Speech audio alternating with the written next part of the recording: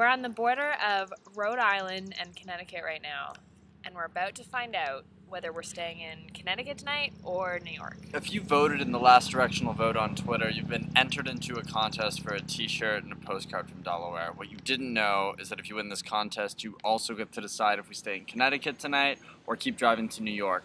So we have everybody's name in a spreadsheet. Taking a picture of that spreadsheet with my little phone camera. If there's any auditors out there, you can ask for this footage to prove this is all fair.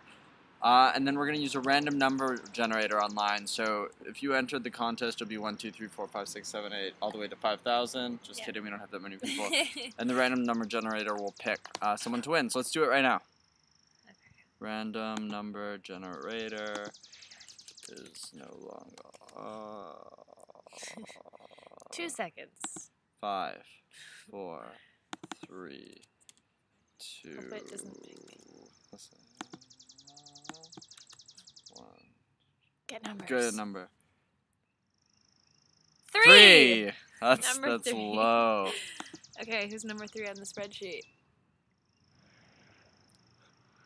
Ryan Blue! Ryan Blue? Who's Ryan Blue? I don't know. You voted second last? Huh. Well, congratulations, Ryan Blue. Ryan Blue you is just the won winner. a t-shirt, a postcard, and you decide our fate tonight, whether we'll stay in Connecticut Ryan Blue. or move on to New York. Ryan Blue Horse. Huh. Who are you, Ryan Blue? He's from New Hampshire.